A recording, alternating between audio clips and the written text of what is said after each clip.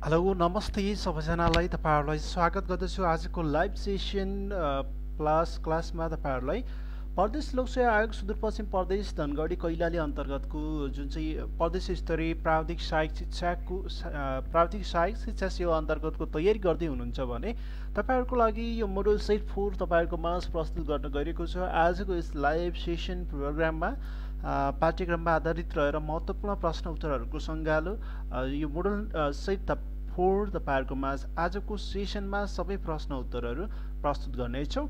र जतिजना हामीसँग फेसबुक लाइभबाट जोडिनु भएको छ, युट्युब च्यानलबाट जोडिनु भएको छ, सम्पूर्णलाई हार्दिक स्वागत अनि नमस्कार टक्राउन चाहन्छु। र म तपाईहरुसँग जोडिएको छु विष्णु साउद र तपाईहरु सबैजना जतिजना जोडिनु भएको छ सबैजना रेडी हुनुहोला। हामी अब केही समयपछि हामी सम्पूर्ण प्रश्न उत्तरहरूको सेसन अगाडि बढाउने छौँ। आजको मोडल सेट 4 रहेको छ विशेष गरी प्राविधिक सहायक शिक्षा सेवा अन्तर्गतको प्रदेश लोकसेवा आयोग सुदूरपश्चिम प्रदेश अन्तर्गतको रहेको छ। सुदूरपश्चिम प्रदेशको तपाईहरु सबैजनालाई थाहा नै छ होला, किनभने अहिले भर्खरै हिजो बेलुका मात्रै तपाईको परीक्षा केन्द्र पनि तोकिसकेको छ हैन।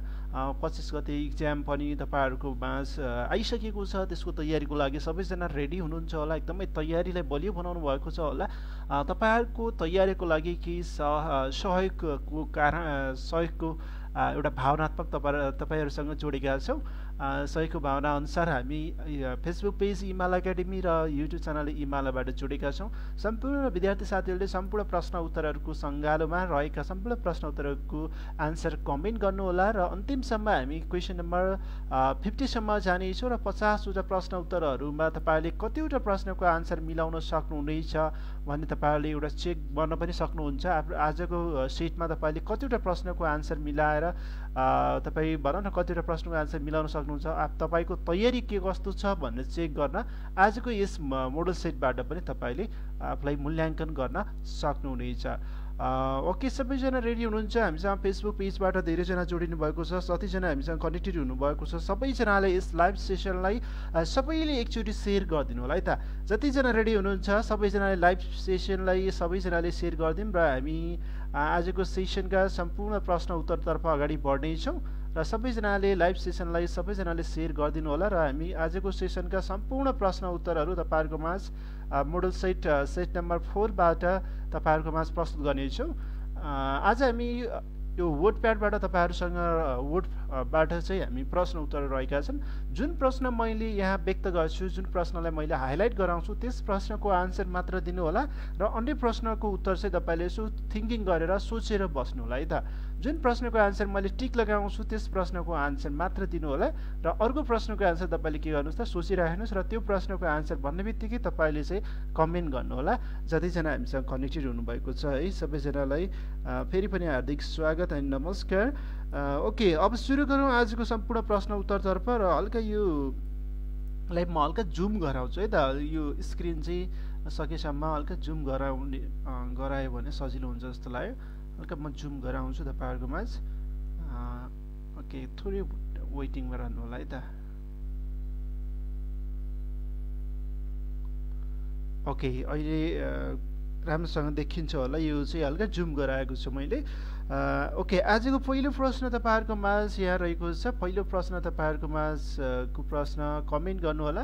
क्वेसन नम्बर 1 मा रहेको छ। क्वेसन नम्बर 1, बाल अधिकार सम्बन्धी महासन्धि नेपालले कहिले अनुमोदन गरियो भन्ने प्रश्न रहेको छ। क्वेसन नम्बर 1 को आन्सर कमेन्ट गर्नु होला है त। क्वेसन नम्बर 1 को सही अप्सन कमेन्ट गर्नु होला। बाल अधिकार सन्धि महासन्धि नेपालले कहिले अनुमोदन गर्यो? क्वेसन नम्बर 1 को आन्सर क ख ग घ मध्ये सही अप्सन कमेन्ट गर्नु होला। क्वेसन नम्बर 1 को है त। क्वेसन नम्बर 1 को आन्सर कमेन्ट गर्नु होला र यस लाइभ सेसनलाई पनि सेयर गर्दै जानु होला। आजको सेसनमा प्राविधिक सहायक अन्तर्गतका नमुना प्रश्नपत्र सेट रहेको छ, सेट नम्बर 4। तपाईहरु शिक्षक सेवाको लागि तयारी गर्दै हुनुहुन्छ, अन्य प्रदेशको लागि प्रासाको तयारी गर्दै हुनुहुन्छ भने पनि एकदमै महत्त्वपूर्ण रहनेछ। आजको महत्त्वपूर्ण सेट रहेको छ। ओके, सबैजनाले कमेन्ट गर्दै जानु होला यस प्रश्नको आन्सर। क्वेसन नम्बर 1 को आन्सर है त। बाल अधिकार सम्बन्धी महासन्धि नेपालले कहिले अनुमोदन गरेको हो? Question number 1।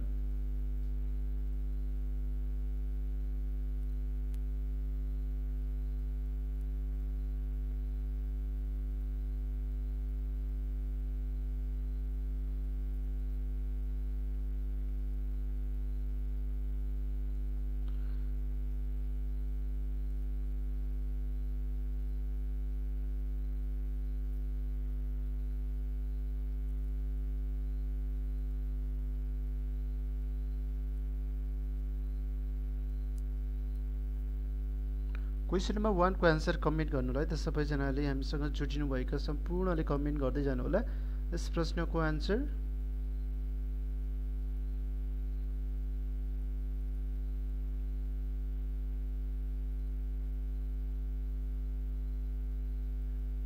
Okay question number 1 को आन्सर मैले कमेन्ट गरेँ है त यस प्रश्नको आन्सर एकदमै करेक्ट रहेको छ धेरैजनाले यसको आन्सर सही दिनुभएको छ यस प्रश्नको आन्सर रहेको छ क अप्सन सन् 1990 सेप्टेम्बर 14 मा यसको महासन्धि चाहिँ नेपालले अनुमोदन गरेको थियो बाल अधिकार सम्बन्धी महासन्धि नेपालले कहिले अनुमोदन गरेको थियो त विक्रम सन् 1990 सेप्टेम्बर 14 मा है त सन् 1990 सेप्टेम्बर 14 मा अनुमोदन गरेको थियो अब जानेछौँ नेक्स्ट प्रश्न अन्तर्गत नेक्स्ट प्रश्नमा अन्तर्गतका प्रश्नहरू रहेका छन् र यस सेटलाई हामी थोरै अगाडि बढाउनेछौँ ओके क्वेसन नम्बर 2, 3, 4 अन्तर्गतका प्रश्न उत्तर है त जुन प्रश्नको आन्सर मैले यहाँ टिक लगाउँछु त्यस प्रश्नको आन्सर कमेन्ट गर्नु होला क्वेसन नम्बर 2 को आन्सर कमेन्ट गर्नुहोस् है त क्वेसन नम्बर 2 को प्रश्नको answer question number 2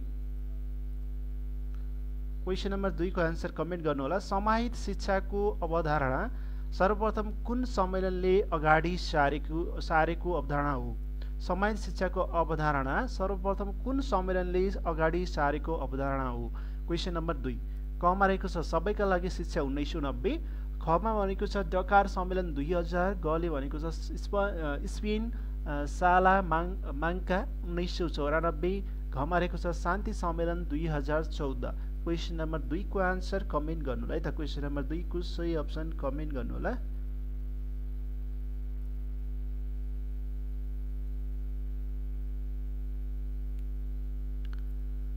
question number 2 को आन्सर कमेन्ट गर्नुहोस् है त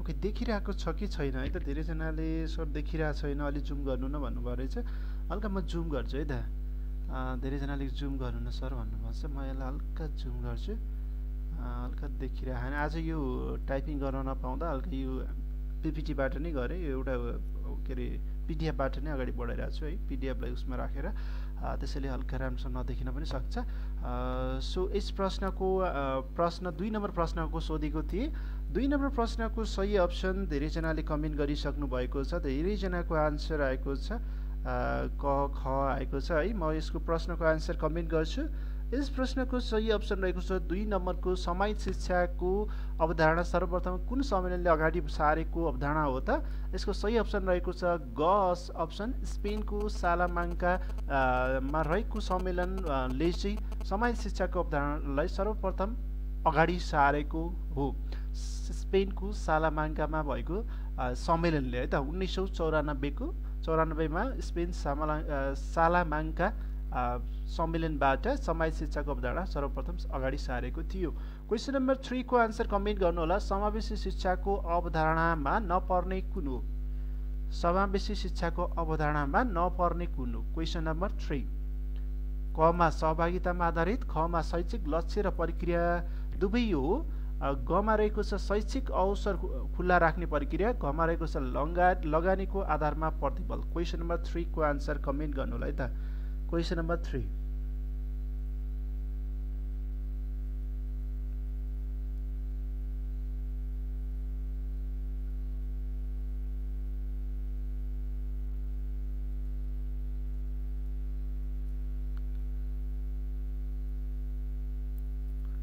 ओके क्वेसन नम्बर 3 को आन्सर हामी चाहिँ गर्न गइरहेका छौँ एकदमै चाँडो नै जाम है त छिटो जानुस् भन्नुभएको छ ओके 3 नम्बर प्रश्नको सही अप्सन रहेको छ समावेश शिक्षाको अवधारणामा नपर्ने कुन हो त यसको सही अप्सन हो समावेश शिक्षाको अवधारणामा नपर्ने भनेको लगानीको आधारमा प्रतिफल हुनु यो चाहिँ यसको अवधारणाभित्र चाहिँ नपर्ने रहेको छ है त समावेश शिक्षाको अवधारणामा नपर्ने भनेको लगानीको आधारमा प्रतिफल भन्ने हुँदा चाहिँ यो पर्दैन क्वेसन नम्बर 4 को प्रश्नको आन्सर कमेन्ट गर्नु होला इन्चुन घोषणा सन् 2015 मा भएको थियो भने कहिलेसम्मका लागि लक्ष्य तय गरेको थियो इन्चुन घोषणा है त इन्चुन घोषणा सन् 2015 मा भएको थियो भने कहिलेसम्मको लागि लक्ष्य तय गरेको थियो सन् 2028 सन् 2030 सन् 2024 सन् 2025 क्वेसन नम्बर 4 क्वेसन नम्बर 4 को प्रश्नको आन्सर कमेन्ट गर्नु होला इन्चुन घोषणा सन् 2015 मा भएको थियो भने कहिलेसम्मको लागि लक्ष्य तय गरेको थियो इन्चुन घोषणा सन् 2015 मा भएको थियो भने कहिलेसम्मको लागि लक्ष्य तय गरेको थियो सन् 2028 सन् 2030 सन् 2024 सन् 2025 question number 4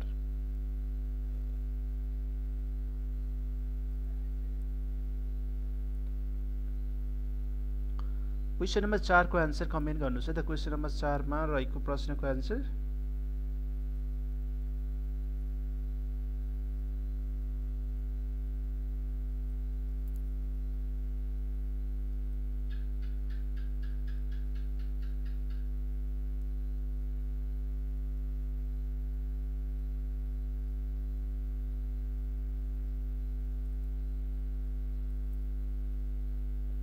okay. Question number 4 को आन्सर हामीले कमेन्ट गर्छौँ। क्वेसन नम्बर 4 को सही अप्सन रहेको छ 15 वर्षको अवधिलाई लक्ष्य राखेको छ हैन। 2030 सम्म भनेर लक्ष्य राखेको छ। 15 वर्षको इन्चुन घोषणा सन् 2015 मा भएको थियो भने उसले चाहिँ लक्ष्य चाहिँ कहिलेसम्म तय गर्ने भनेको छ, अर्थात् सन् 2030 सम्म है त। क्वेसन नम्बर 5 मा जानेछौँ। क्वेसन नम्बर 5 को प्रश्न उत्तरहरू रहेका छन्। क्वेसन नम्बर 5 है त, यसलाई हल्का माथि सारम। क्वेसन नम्बर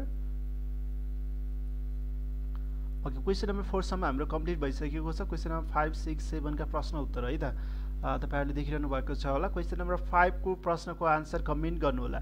अन्य प्रश्नको आन्सर यसो थिंकिङ गर्नु होला, सोच्नु होला हैन।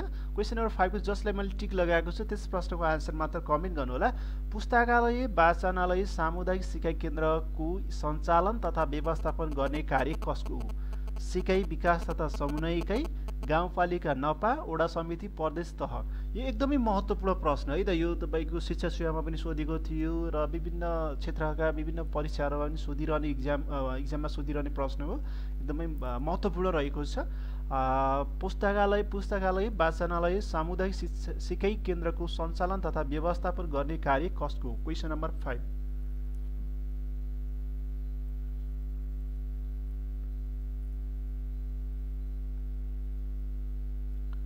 क्वेसन नम्बर 5 को आन्सर कमेन्ट गर्नुहोस् है त। सबैजनाले फटाफट चाँडो कमेन्ट गर्नु होला। एकदमै हामी प्रश्न उत्तर पनि पहिले प्रश्नहरू पनि देखिरहेका छन् हैन। तपाईले चाँडो भन्दा चाँडो चाहिँ कमेन्ट गर्नु होला, किनभने 5 को क्वेसन सोध्दा तपाईले 6 को क्वेसनको आन्सर पनि बुझ्नु होला। 5 को कमेन्ट गरिसकेपछि 6 को कुन होला त यसो थिंकिङ सोच्दै जानु होला र प्रश्नको आन्सर पनि कमेन्ट गर्दै जानु होला है त। ओके, यस प्रश्नको आन्सर सही अप्सन रहेको छ। यस प्रश्नको आन्सर रहेको छ, धेरै जनाको आन्सर घ आएको छ। ख हो कि सर भन्नुभएको छ। यसको सही अप्सन भनेको ग हो है त। यसको सही अप्सन ग हो। वडा समिति स्थानीय सञ्चालन अन्तर्गतको गाउँपालिका नगरपालिका नभएर वडा समितिले गर्ने काम हो यो। पुस्तकालय, वाचनालय, सामुदायिक सिकाइ केन्द्रको सञ्चालन तथा व्यवस्थापन गर्ने कार्य कसको हो त? वडा समितिको। र यो बाल विकासको पनि कार्य गर्ने हैन, बाल विकासको सञ्चालन गर्ने रेखदेख गर्ने काम पनि वडा समितिको हुन्छ। यो एकदमै महत्त्वपूर्ण प्रश्न पनि हो है त। यो एकदमै महत्त्वपूर्ण वडा समितिका कार्य अन्तर्गत, वडा समितिका कार्यहरू अन्तर्गत पर्छ। यो पुस्तकालय, वाचनालय अनि बाल क्लब गठन गर्ने अनि सामुदायिक सिकाइ केन्द्रको सञ्चालन तथा व्यवस्थापन गर्ने र अर्को चाहिँ तपाईको के छ त त्यो बाल शिक्षण भनेको तपाईको बाल विकासको कार्यहरू गर्ने चाहिँ सबै यो के हो त वडा समितिले गर्दछ है त। क्वेसन नम्बर 6 को प्रश्नको आन्सर कमेन्ट गर्नु होला। क्वेसन नम्बर 6, विद्यालय व्यवस्थापन समितिले एक शैक्षिक सत्रमा कति दिनसम्म स्थानीय बिदा दिई विद्यालय बन्द गर्न सकिनेछ? एकदमै महत्त्वपूर्ण प्रश्न है त। कति दिनसम्म चाहिँ स्थानीय बिदा दिई विद्यालय बन्द गर्न सकिनेछ विद्यालय व्यवस्थापन समितिले? क्वेसन नम्बर 6 को प्रश्नको आन्सर क मा 3 दिन, ख मा 5 दिन, ग मा 7 दिन, ग मा 6 दिन छ। यस प्रश्नको आन्सर सही अप्सन कमेन्ट गर्नु होला है त। Question number 6।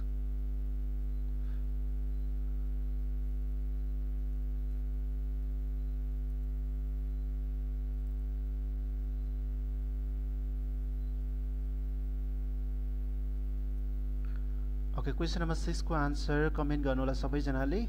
यस प्रश्नको आन्सर हामीसँग फेसबुकबाट जोडिनुभएका सम्पूर्ण विद्यार्थी साथीहरूले लाइभ सेसनलाई सेयर गर्न नभुल्नु होला है त। जतिजना हुनुहुन्छ सबैजनाले सेयर गर्नु होला। हामीसँग लगभग 60 जना जोडिनु भएको छ फेसबुकबाट हैन। मात्र लाइभ सेयरिङ चाहिँ मात्र ओन्ली 2 वटा सेयरिङ गर्नुभएको छ हैन। सबैजनाले एकचोटि सेयर गरिदिनु होला, किनभने तपाईहरुसँग हामी जोडिरहेका छौं फेसबुकबाट, युट्युबबाट हैन। तपाईहरुको तयारीको लागि हामीले सहयोग गरिरहेका छौं। तपाईहरुले पनि अन्य साथीहरुलाई जोड्नको लागि तपाईहरुले नै सहयोग गर्नु होला। यस भिडियोलाई, यस लाइभ सेसनलाई चाहिँ सबैले सेयर गरिदिनु होला है त। ढुक्क कुनै पनि दुःख नमानिकन सबैले लाइभ सेयर गरिदिनु होला। सबैजना धेरैजना जोडिनु भयो भने इन्ट्र्याक्सन पनि राम्रो हुनेछ हैन। सो यदि हाम्रो यस फेसबुक पेजलाई लाइक गर्नुभएको छैन, फलो गर्नुभएको छैन भने गर्नु होला। तपाईहरुसँग विभिन्न तयारीका विभिन्न भिडियोहरू निरन्तर हामी जोडिरहेछौँ। यस प्रश्नको आन्सर मैले कमेन्ट गरेँ है त। यस प्रश्नको आन्सर धेरैजनाको आन्सर लगभग मिलेको छ। यस प्रश्नको आन्सर विद्यालय व्यवस्थापन समितिले एक शैक्षिक सत्रमा कति दिनसम्म स्थानीय विधा दिई विद्यालय बन्द गर्न सक्छ त? 6 नम्बरको सही अप्सन रहेको छ 5 दिन रहेको छ है त। यस प्रश्नको आन्सर 5 दिन रहेको छ। 5 दिन सही अप्सन रहेको छ। क्वेशन नम्बर 7 को आन्सर कमेन्ट गर्नु होला। क्वेशन नम्बर 7,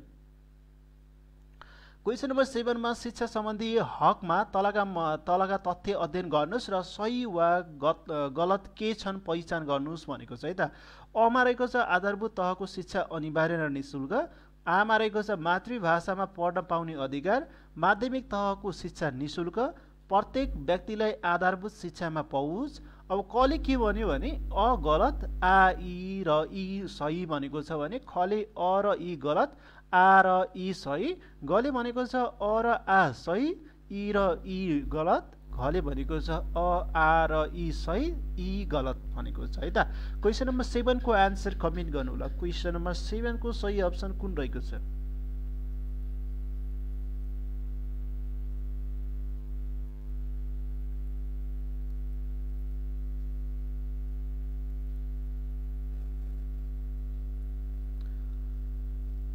क्वेशन नम्बर 7 को आन्सर सबैजनाले कमेन्ट गर्नु होला है त। यस प्रश्नको आन्सर धेरैजनाको आन्सर घ आएको छ, डी आएको छ। तपाईहरुले ए बी सी डी भनेर पनि कमेन्ट गर्न सक्नुहुनेछ है त।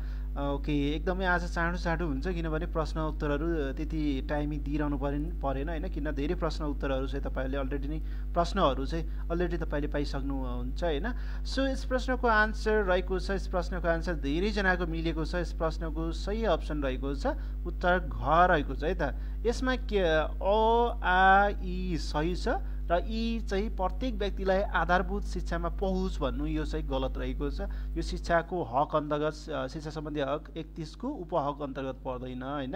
अरु चाहिँ मातृभाषा पढ्न पाउने अधिकार, अनि आधारभूत तहसम्म अनिवार्य र निशुल्क, अनि माध्यमिक शिक्षासम्म निशुल्क गर्ने यी तीनवटा बुदाहरू रहेका छन्। त्यसैले चाहिँ अ आ र इ सही, यी गलत रहेको छ है त।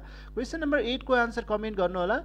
डी स्कुलिङ सोसाइटी यो कसको अवधारणा हो? क्वेशन नम्बर 8, क्वेशन नम्बर 8 को आन्सर कमेन्ट गर्नुस् है त। क्वेशन नम्बर 8 मा डी स्कुलिङ सोसाइटी यो कसको अवधारणा हो? इभान इलिच, स्पेन्सर, लेविन्स, घमा भनेको छ फ्रेर। क्वेशन नम्बर 8 को आन्सर कमेन्ट गर्नुस् है त। क्वेशन नम्बर 8 को आन्सर कमेन्ट गर्नु होला सबैजनाले। यस प्रश्नको आन्सर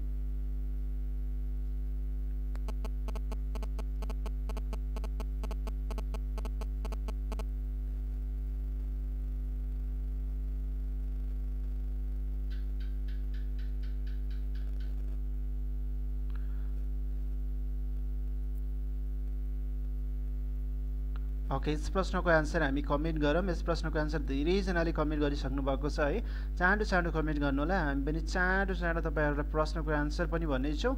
यस प्रश्नको आन्सर रहेको छ प्रश्न नम्बर 8 को डी स्कुलिङ सोसाइटी है त। यो सम्बन्धी एकदमै महत्त्वपूर्ण प्रश्न उत्तरहरू पनि हैन। यो प्रश्न धेरैचोटि सोधिरहेको प्रश्न पनि हो। डी स्कुलिङ सोसाइटी कसको अवधारणा हो भनेर सोधिरहन्छ। सो यस प्रश्नको आन्सर रहेको छ धेरैजनाको आन्सर क ख आएको छ। यस प्रश्नको आन्सर एकैछिन वेट गर्नुलाई त। क्वेशन नम्बर हाम्रो कति 8, क्वेशन नम्बर 8 को सही रहेको छ उत्तर क है त। क र ख धेरैको आएको थियो। यसको चाहिँ इभान इलिच रहेको छ है त। डी स्कुलिङ सोसाइटी कसको अवधारणा हो त? इभान इलिचको अवधारणा रहेको छ डी स्कुलिङ सोसाइटी। अब जानेछौँ हामी क्वेशन नम्बर 9, 10 अन्तर्गत प्रश्न उत्तरहरू। यसलाई हामी ब्याक गरौँ र अब क्वेशन नम्बरमा जानेछौँ। क्वेशन नम्बर 9 मा है त। क्वेशन नम्बर 9, 10 अन्तर्गत प्रश्न उत्तरहरू रहेका छन्।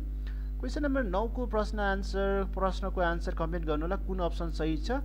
मानव विकासका विशेषताहरू तलका मध्ये कुन पर्दैन भन्ने प्रश्न रहेको छ। क्वेशन नम्बर 9, मानव विकासका विशेषताहरूमा तलका मध्ये कुन पर्दैन? क मा रहेको छ विकासको समान ढाँचा हुन्छ। ख मा विकास विशिष्टबाट सामान्यतर्फ हुन्छ। ग मा भनेको छ विकासमा सहसम्बन्ध हुन्छ। घ मा विकास भविष्यवाणी गर्न सकिन्छ। क्वेशन नम्बर 9 को सही अप्सन कमेन्ट गर्नुलाई त।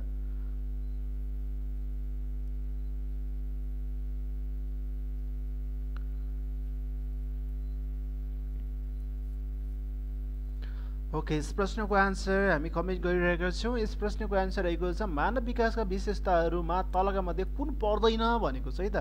प्रश्नले पर्दैन पर्छ भनौँ न, पोजिटिभ आएको छ कि नेगेटिभ आएको छ त्यसो एकदमै बुझ्नु होला।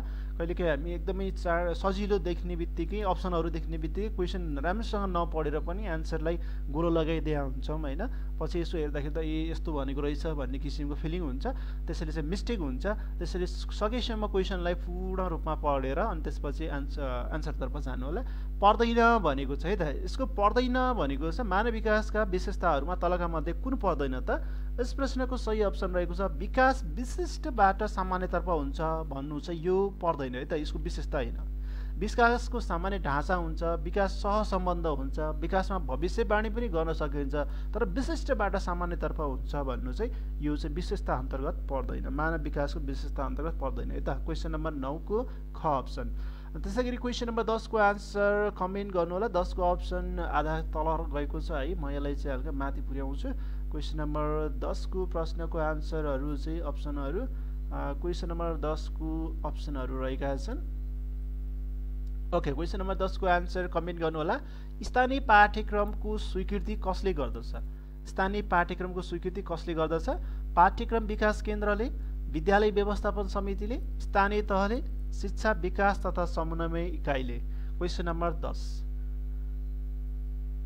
स्थानीय पाठ्यक्रमको स्वीकृति कसले गर्दछ? विद्यालय व्यवस्थापन समिति, पाठ्यक्रम विकास केन्द्र, स्थानीय तह, शिक्षा विकास तथा समन्वय इकाइ। यता यदि देखिरहेको छैन भने सुनेर पनि कमेन्ट गर्न सक्नुहुन्छ। क ख ग यस प्रश्नको आन्सर कुन होला? स्थानीय तहको पाठ्यक्रम भनेको छ है त। स्थानीय पाठ्यक्रमको स्वीकृति भनेको छ पाठ्यक्रम स्थानीयको भन्ने बित्तिकै बुझ्नु होला। स्थानीय पाठ्यक्रमको स्वीकृति कसले गर्दछ त? क्वेसन नम्बर 10 को आन्सर 10 को ग आन्सर आएको छ। एकदमै करेक्ट आन्सर है। यो ग नै हो, यो ख होइन, क होइन। पाठ्यक्रमको पाठ्यक्रम विकास केन्द्रले होइन, यो सङ्घको चाहिँ अन्य चाहिँ तपाईँको पाठ्यक्रम विकास केन्द्रले गर्छ भने स्थानीय पाठ्यक्रमको स्वीकृति कसले गर्छ त? स्थानीय तहले नै गरेको हुन्छ है त। यसको सही अप्सन रहेको छ उत्तर ग, स्थानीय तहले नै गर्छ है त। स्थानीय पाठ्यक्रमको स्वीकृति स्थानीय तहले गर्दछ। क्वेसन नम्बर 10 को प्रश्नको आन्सर उत्तर ग रहेको छ। अब हामी जानेछौँ क्वेसन नम्बर 11 तर्फ। क्वेसन नम्बर 11 को प्रश्न उत्तर रहेका छन्। ओके, क्वेसन नम्बर 11 है त। क्वेसन नम्बर 11 मा हल्का यो राम्रोसँग देखिरहेको छैन, म तपाईँलाई राम्रोसँग बुझाएर तपाईँलाई प्रश्न उत्तर भनिदिनेछु र त्यसको आधारमा पनि कमेन्ट गर्नु होला। सकेसम्म चाहिँ हल्का यो राम्रो बुलर आएको रहेछ है त। क्वेसन नम्बर 11 को आन्सर प्रश्न रहेको छ। क्वेसन नम्बर 11 को औपचारिक सिद्धान्तको प्रतिपादन कसले गरेका हुन्? क्वेसन नम्बर 11 है त। क्वेसन नम्बर 11 मा औपचारिक सिद्धान्तको प्रतिपादन कसले गरेका हुन्? क मा सुक्रात, ख मा थर्नडाइक, ग मा फ्रायड, घ मा प्लेटो। औपचारिक सिद्धान्तको प्रतिपादन कसले गरेका हुन्? Question number 11।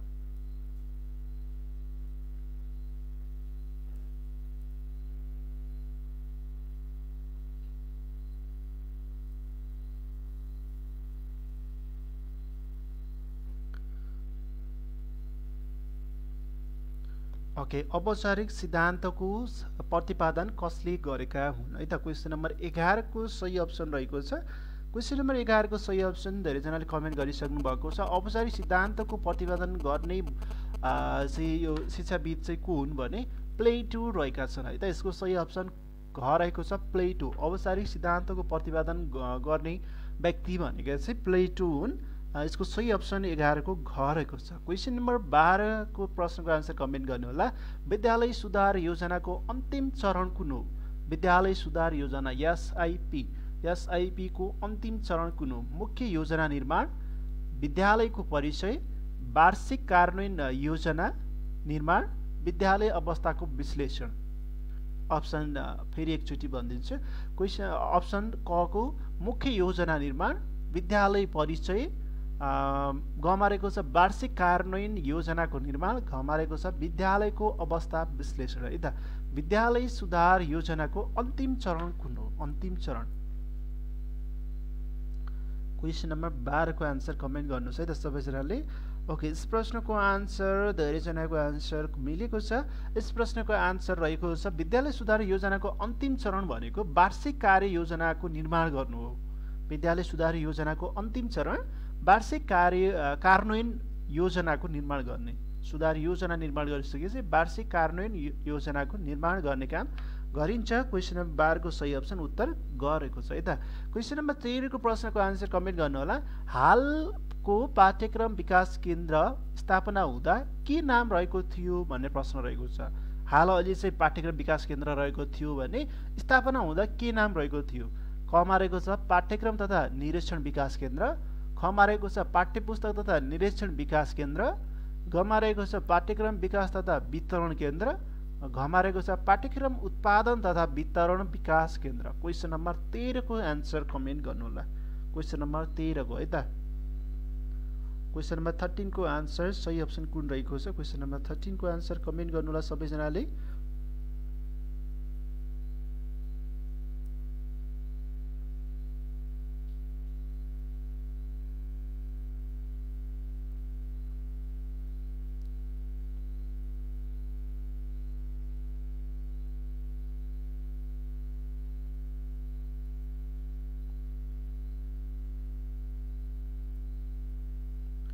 ओके 13 को आन्सर कमेन्ट गर्दै गर्नुहोस् है त सबैजनाले। कमेन्ट गर्नुलाई यस प्रश्नको आन्सर रहेको छ। ओके यस प्रश्नको सही अप्सन रहेको छ 13 नम्बरको सही अप्सन। हाल पाठ्यक्रम विकास केन्द्रको स्थापना हुँदा के नाम रहेको थियो भने त्यसको सही अप्सन रहेको छ उत्तर ख है त। पाठ्यपुस्तक तथा निरीक्षण विकास केन्द्र भनेर रहेको थियो। 13 नम्बरको सही अप्सन उत्तर ख रहेको छ। क्वेसन नम्बर 14 को आन्सर कमेन्ट गर्नु होला। सबैका लागि शिक्षा EFA डकार सम्मेलन 2000 ले प्रौढ साक्षरतामा कति प्रतिशत सुधार ल्याउने लक्ष्य राखेको थियो भन्ने प्रश्न रहेको छ है त।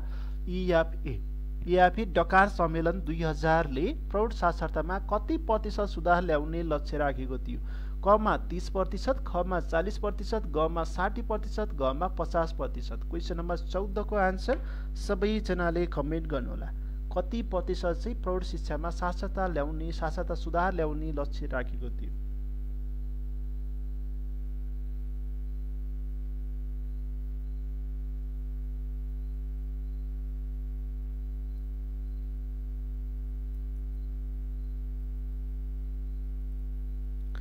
ओके यसको प्रश्नको आन्सर रहेको छ सही अप्सन रहेको छ उत्तर घ रहेको छ है त। 50% सुधार ल्याउने लक्ष्य राखेको थियो प्रौढ साक्षरतामा। त्यसैगरी हामी जानेछौँ क्वेसन नम्बर 15 अन्तर्गत। क्वेसन नम्बर 15 अन्तर्गत जानुभन्दा पहिला हामी यसलाई हल्का माथितिर सार्नै छौँ। क्वेसन नम्बर 15 को के प्रश्न रहेको छ त? शिक्षक तालिम। क्वेसन नम्बर 15 है त, यसलाई चाहिँ हल्का मिलाम। क्वेसन नम्बर 15 को प्रश्नको आन्सर कमेन्ट गर्नु होला। शिक्षकलाई तालिमका लागि छनौट गर्ने कार्य कसले गर्दछ भन्ने प्रश्न रहेको छ। क्वेसन नम्बर 15 शिक्षकलाई तालिमका लागि छनौट गर्ने कार्य कसले गर्छ है त? छनौट गर्ने प्रधानाध्यापकले, इकाइ प्रमुखले, व्यवस्थापन समितिले, निरीक्षकले। क्वेसन नम्बर 15 को आन्सर कमेन्ट गर्नु होला।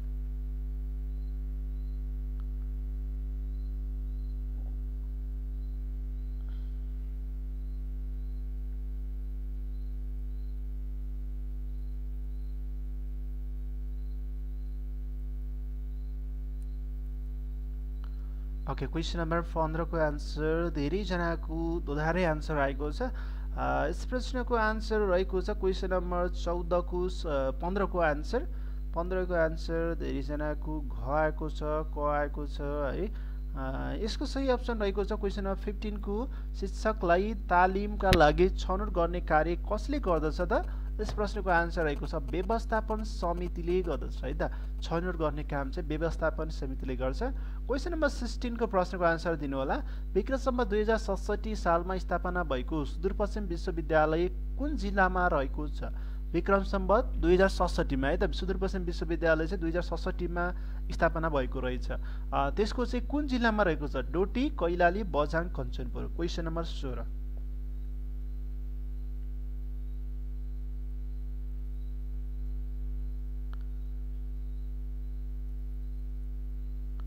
क्वेसन नम्बर 16 को आन्सर कमेन्ट गर्नु होला। यस प्रश्नको आन्सर ओके धेरैजनाको मिलेको छ, एकदमै सजिलो प्रश्न हैन।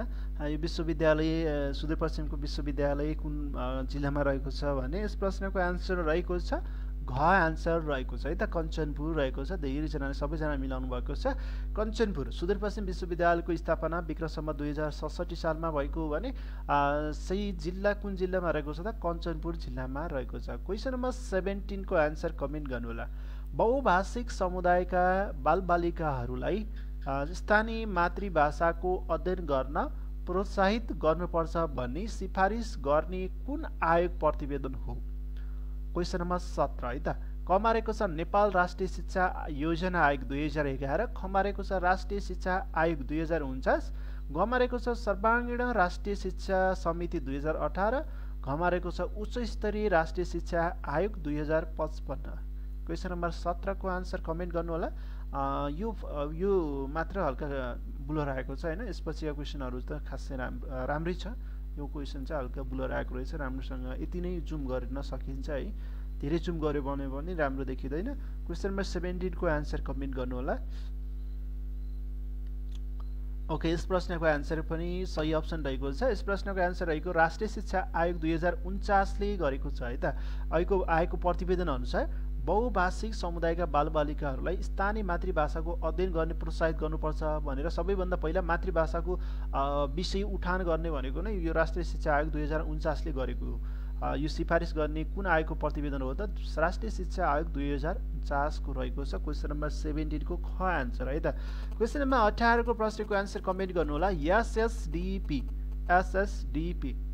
अनुसार कक्षा 8 मा टिकाउ दर कति पुर्याउने लक्ष्य राखेको छ भनेको छ है त। Question number 18 एसएसडीपी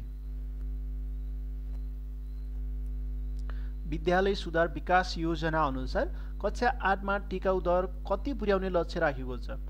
92%, 95%, 97%, 79%।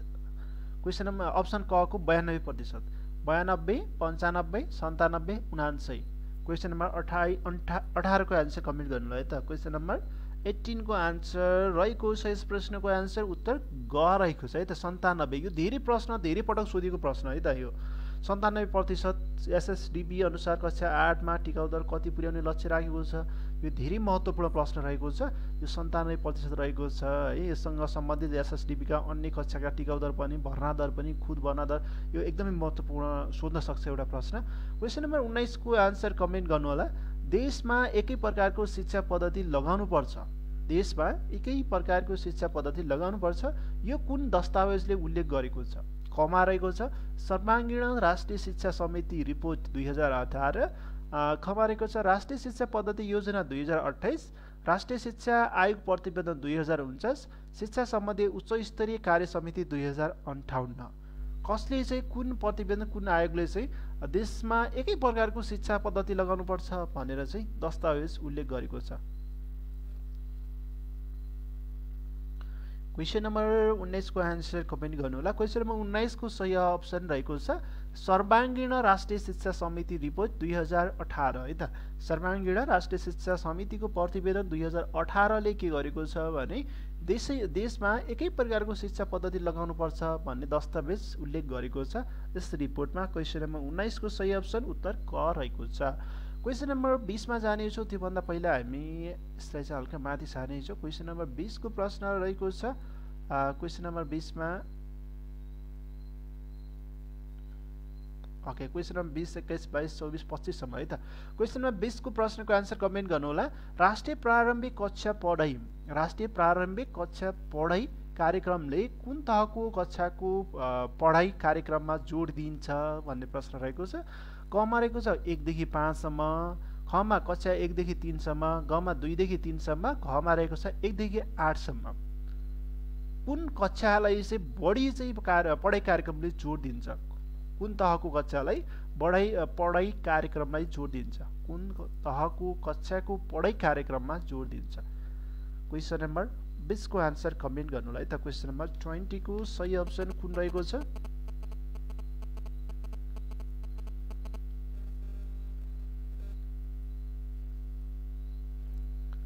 ओके, यस प्रश्नको आन्सर हामी कमेन्ट गर्न गइरहेका छौँ। क्वेसन नम्बर 20 को सही अप्सन रहेको छ कक्षा 1 देखि 3 सम्म है त। यस प्रश्नको आन्सर रहेको छ कक्षा 1 देखि 3 सम्म, उत्तर ख रहेको छ। राष्ट्रिय प्रारम्भिक कक्षा पढाइ कार्यक्रमले कक्षा 1 देखि 3 सम्मको पढाइ कार्यक्रमलाई जोड दिने गरेको छ।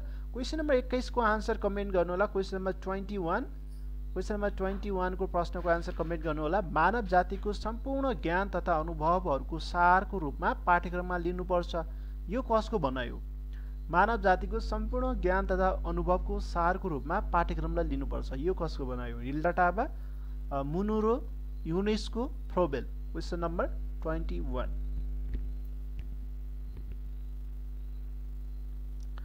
क्वेशन नम्बर 21 को आन्सर सबैजनाले कमेन्ट गर्नु होला। यस प्रश्नको आन्सर मानव जातिको सम्पूर्ण ज्ञान अनुभवको सारको रूपमा पाठ्यक्रमलाई लिनुपर्छ भनेर भनेका छन्। यस प्रश्नको आन्सर रहेको छ क्वेशन नम्बर 21 को सही अप्सन उत्तर घ रहेको छ, फ्रोबेल रहेका छन् है त। यस प्रश्नको आन्सर रहेको छ फ्रोबेल। क्वेशन नम्बर 21 को सही अप्सन उत्तर घ रहेको छ। त्यसैगरी क्वेशन नम्बर 22 को आन्सर कमेन्ट गर्नु होला। यस प्रश्नको आन्सर विद्यालय शिक्षासँग सम्बन्धित सूचना र तथ्याङ्क व्यवस्थित गर्नको निम्ति तयार पारेको कुन हो भनेको छ। तलका मध्ये कुन सफ्टवेयर हो भन्नुपर्ने, यहाँ हल्का अर्कै टाइप भएको रहेछ है। यसको ठाउँमा सफ्टवेयर चाहिँ कुन हो भनेको यसमा चाहिँ सफ्टवेयर भन्नुपर्ने। पारेको सफ्टवेयर कुन हो? हेलो इमेज, इटिम, मिडास एजुकेसन अनि इमेज रहेको छ। क्वेशन नम्बर 22 को आन्सर कमेन्ट गर्नु होला है त। विद्यालय शिक्षाको सम्बन्धित सूचना तथा तथ्याङ्क व्यवस्थित गरेको निम्ति तयार पारिएको सफ्टवेयर कुन हो? क्वेशन नम्बर 22 एकदमै सबै विद्यालयहरूमा पनि लागू गरेको छ हैन। यस प्रश्नको आन्सर रहेको छ क्वेशन नम्बर 22 को सही अप्सन रहेको छ। धेरैजनाको आन्सर मिलेको छ, इमेज नै रहेको छ है त। क्वेशन नम्बर 22 को सही अप्सन उत्तर घ रहेको छ। यस प्रश्नको आन्सर घ रहेको छ है त। IEMIS यसको सही अप्सन रहेको छ। क्वेशन नम्बर 23 एकीकृत पाठ्यक्रम कुन कक्षामा प्रयोगमा ल्याएको छ? एकीकृत पाठ्यक्रम कुन कक्षामा प्रयोगमा ल्याएको छ है त। 1 देखि 5 सम्म कक्षा 5 मा मात्र, कक्षा 1 देखि 3 सम्म र घमा रहेको छ कक्षा 1 देखि 7 सम्म। एकीकृत पाठ्यक्रम कुन कक्षामा प्रयोगमा ल्याएको छ? क्वेशन नम्बर 23 को आन्सर कमेन्ट गर्नु होला।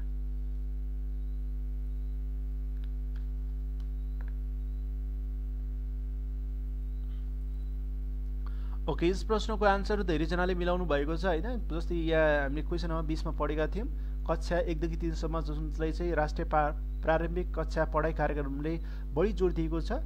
त्यसैको आधारमा रहेर एकीकृत पाठ्यक्रमले पनि कसलाई जोड दिएको छ भने कक्षा 1 देखि 3 सम्मको कक्षामा चाहिँ एकीकृत पाठ्यक्रमको प्रयोगमा ल्याएको छ।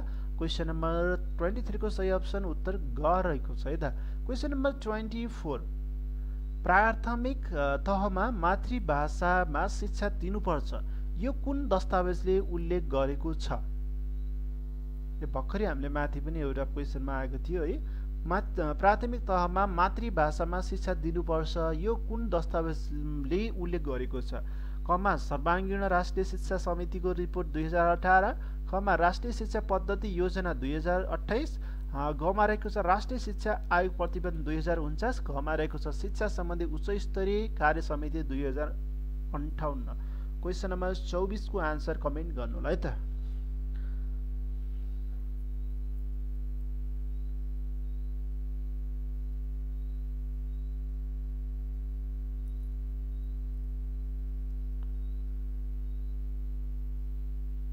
ओके, यस प्रश्नको आन्सर रहेको छ यो भर्खरै माथि पनि एउटा प्रश्न आएको थियो सँग सम्बन्धित हैन। मातृभाषाको सबैभन्दा पहिला व्यवस्था गर्ने सिफारिस गर्ने दस्तावेज उल्लेख गर्ने भनेको कुन हो त? राष्ट्रिय शिक्षा आयोग प्रतिवेदन 2049 ले गरेको हो। यस प्रश्नको आन्सर रहेको छ उत्तर ग रहेको छ है त। क्वेशन नम्बर 25 को आन्सर कमेन्ट गर्नु होला। आर्थिक सर्वेक्षण 2077-78 अनुसार विशेष विद्यालय कतिवटा रहेका छन् भनेको छ। विशेष विद्यालय कतिवटा रहेका छन्? आर्थिक सर्वेक्षण 2077-78 अनुसार विशेष विद्यालय कतिवटा रहेका छन्? 33 वटा, 380 वटा, 23 वटा, 42 वटा। Question number 25।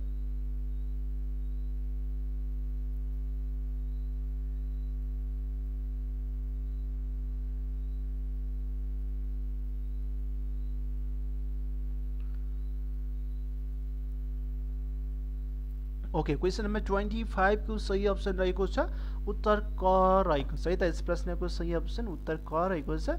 आर्थिक सर्वेक्षण 2077-78 अनुसार विशेष विद्यालय कतिवटा रहेका छन् त 33 वटा रहेका छन् है त। अब जानेछौँ हामी क्वेसन नम्बर 26-27 अन्तर्गतका प्रश्न उत्तरहरू तपाईहरुको माझ प्रस्तुत गरिरहेको छ। आज मोडल सेट 4 सुदूरपश्चिम प्रास अन्तर्गतको एकदमै महत्त्वपूर्ण सेटहरू रहेका छन् र तपाईहरुसँग निरन्तर हामी जोडिरहेका छौँ विभिन्न सेट र विभिन्न महत्त्वपूर्ण संगालोहरू ल्याएर। आजको सेसनमा तपाईहरुलाई मोडल सेट 4 बाट प्रश्नहरू चाहिँ प्रस्तुत गर्दैछु। हामी क्वेसन नम्बर 26 मा पुगेका छौँ। क्वेसन नम्बर 26 को आन्सर कमेन्ट गर्नुहोला।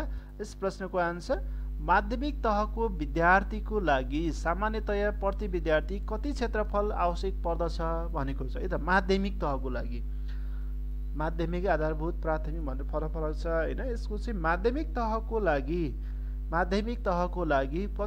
एक विद्यार्थी प्रति विद्यार्थी बराबर कति क्षेत्रफलको आवश्यकता पर्दछ। कमा 2.5 वर्ग मिटर, खमा रहेको छ 1 वर्ग मिटर, गमा रहेको छ 2 वर्ग मिटर, घमा रहेको छ 1.5 वर्ग मिटर। क्वेसन नम्बर 26 को आन्सर कमेन्ट गर्नुहोला।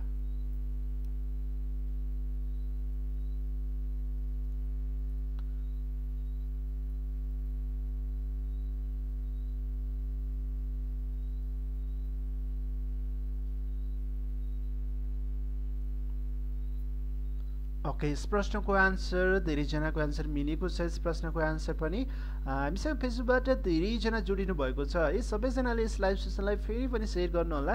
जतिजना नयाँ साथीहरू हुनुहुन्छ, जतिजना तपाईहरु जसरी जोडिनु भयो त्यसरी अरू साथीहरूलाई पनि जोडाउनको लागि तपाईहरुले सहयोग गर्नुहोला।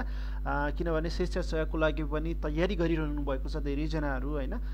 प्रासको लागि तयारी गरिरहनु भएको छ। प्रास यो सुदूरपश्चिमको सेट रहेको छ, महत्त्वपूर्ण रहेको छ जानकारीहरू हैन। तपाईहरुको माझ हामी निरन्तर जोडिरहने छौँ। शिक्षा सेवा आयोगको लागि अन्य तयारीका लागि विभिन्न क्लासहरू, विभिन्न शिक्षा सम्बन्धी, विभिन्न सामान्य ज्ञान सम्बन्धी, जीके सम्बन्धी प्रश्न उत्तरहरूको सङ्गालो निरन्तर जोडिरहने छौँ तपाईहरुसँग। यस प्रश्नको सही अप्सन रहेको छ 1 वर्ग मिटर रहेको छ है त। माध्यमिक तहको लागि 1 वर्ग मिटर प्रति विद्यार्थी क्षेत्रफलको आवश्यकता पर्दछ। क्वेसन नम्बर 26 को सही अप्सन रहेको छ उत्तर ख रहेको छ। क्वेसन नम्बर 26 है त। त्यसैगरी क्वेसन नम्बर 27 मा जानेछौँ। क्वेसन नम्बर 27 को प्रश्न उत्तरहरू के छ। क्वेसन नम्बर 27 मा ओके, क्वेसन नम्बर 27, 28, 29, 30 सम्म म तपाईहरुलाई यहाँ प्रस्तुत गर्नेछु। क्वेसन नम्बर 30 सम्म है त। 32 सम्मका प्रश्न उत्तरहरू। क्वेसन नम्बर 27 को प्रश्न आन्सर कमेन्ट गर्नु होला। क्वेसन नम्बर 27 है त। क्वेसन नम्बर 27 मा डोनाल्ड जोहारले थपेको बहुबौद्धिकता कुन हो भनेको छ। डोनाल्ड जोहारले थपेको बहुबौद्धिकता कुन हो। क्वेसन नम्बर 27 को अप्सनहरू कमा सामाजिक बौद्धिकता, खमा राजनैतिक बौद्धिकता, गमा आध्यात्मिक बौद्धिकता, घमा प्राकृतिक बौद्धिकता। डोनाल्ड जोहरले थपेको बहुबौद्धिकता कुन हो। थपेको बहुबौद्धिकता कुन हो। क्वेसन नम्बर 27 है त। क्वेसन नम्बर 27 को आन्सर कमेन्ट गर्नु होला। हामी क्वेसन नम्बर 27 मा पुगिसकेका छौँ। डोनाल्ड जोहारले थपेको बहुबौद्धिकता कुन हो। क्वेसन नम्बर 27 है त। ओके, क्वेसन नम्बर 27 को सबैजनाको आन्सर लगभगै मिले जस्तो छ, कसैको चाहिँ मिलेको पनि छैन, धेरैजनाको। ओके, क्वेसन नम्बर 27 को डोनाल्ड जोहारले थपेको बहुबौद्धिकता कुन हो त। आध्यात्मिक बौद्धिकता रहेको छ है त। क्वेसन नम्बर 27 को सही अप्सन उत्तर घ रहेको छ। क्वेसन नम्बर 28 को आन्सर कमेन्ट गर्नु होला। रेडियो शिक्षा कार्यक्रमको सुरुवात कहिलेबाट भएको। रेडियो शिक्षा कार्यक्रमको सुरुवात कहिलेबाट भएको। अप्सनहरू विक्रम सम्वत 2009 3 महिना 29 गते, खमा रहेको छ विक्रम सम्वत 2015 3 महिना 19 गते, घमा रहेको छ विक्रम सम्वत 2018 3 महिना 6 गते, घमा रहेको छ विक्रम सम्वत 2014 9 महिना 17 गते। क्वेसन नम्बर 28 रेडियो शिक्षा कार्यक्रमको सुरुवात कहिलेबाट भएको हो।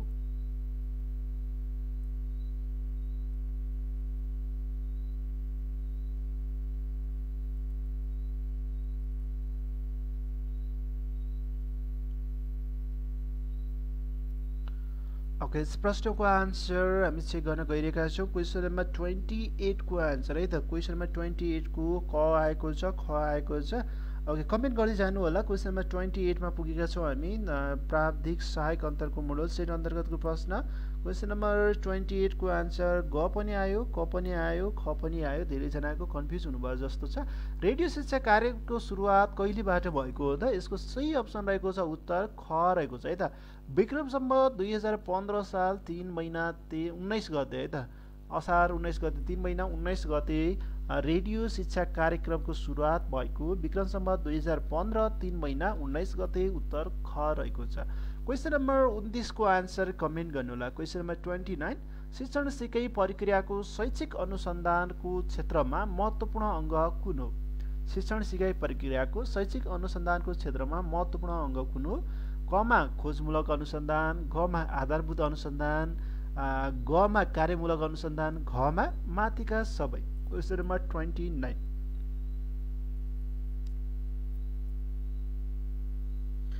आजको सेसनमा तपाईँहरूले कतिवटा प्रश्नको आन्सर मिलाउनु हुन्छ यसो कपी लिएर पनि साइडमा लेख्दै जानु होला हैन। यति एउटा प्रश्नको आन्सर मिलायो भनेर 1 देखि 50 सम्म क्वेसन नम्बरहरू नोट गर्नुस् हैन। कपीमा एउटा 1 देखि 50 सम्म क्वेसनहरु भनौं न 1 2 3 हरु नम्बर लेख्नुस्। जुन प्रश्नको आन्सर मिल्छ त्यसको टिक लगाउनुस्। जुन प्रश्नको आन्सर मिल्दैन त्यस प्रश्नको क्रस गर्नुस् हैन। तपाई यदि शिक्षक प्राविधिक सहायकको तयारीको लागि तयारी गरिरहनु भएको छ, सुदूरपश्चिम प्रदेशको लागि तयारी गरिरहनु भएको छ भने एकदमै महत्त्वपूर्ण रहनेछ तपाईहरुलाई टेस्ट गर्नुको लागि भनौं न चेक गर्नको लागि कतिवटा प्रश्नको आन्सर मिलाउन सक्छु अथवा मिल्छ भन्ने किसिमको तपाईले सहज हुनेछ। क्वेसन नम्बर 29 को आन्सर रहेको छ। प्रश्नको आन्सर क्वेसन नम्बर 29 है त। क्वेसन नम्बर 29 को सही अप्सन रहेको छ उत्तर ग रहेको छ।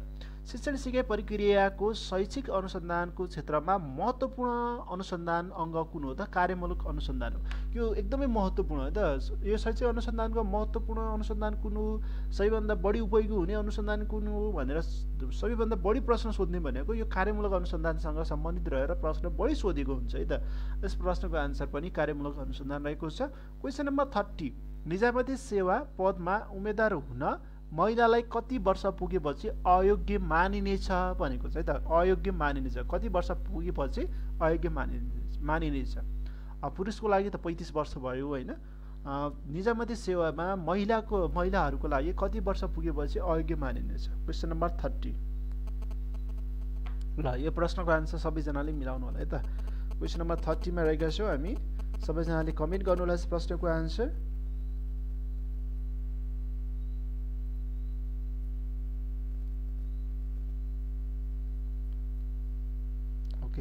क्वेसन नम्बर 30 को आन्सर 40 भन्नुभएको छ। धेरैजनाको आन्सर यो त मिल्नु नै पर्छ हैन, किनभने निजामती सेवाको नै तयारी गरिरहेका छौं हामी। निजामती सेवा पदको महिलाको भनेको अयोग्य उमेर हुने समय भनेको कति हो त? 40 वर्ष रहेको छ है त। ओके, हामीसँग फेसबुकबाट लगभग 5500 कमेन्ट पुगेको छ र हामीसँग जोडिनु भएका लगभग 60-70 जना जोडिनु भएको छ। ओके, यस प्रश्नको आन्सर कोले मिलाउनु भएको छ? यस प्रश्नको आन्सर मिलाउने सबैजनाले यस लाइभ सेसनलाई शेयर गर्नुला है त। ओके, क्वेसन नम्बर 30 को आन्सर जतिजनाले मिलाउनु भयो सबैजनाले शेयर गर्न नभुल्नु होला। क्वेसन नम्बर 30 को है त। क्वेसन नम्बर 30 को आन्सर मिलाउने सबैजना साथीहरूले शेयर गरिदिनु होला यस लाइभ सेसनलाई।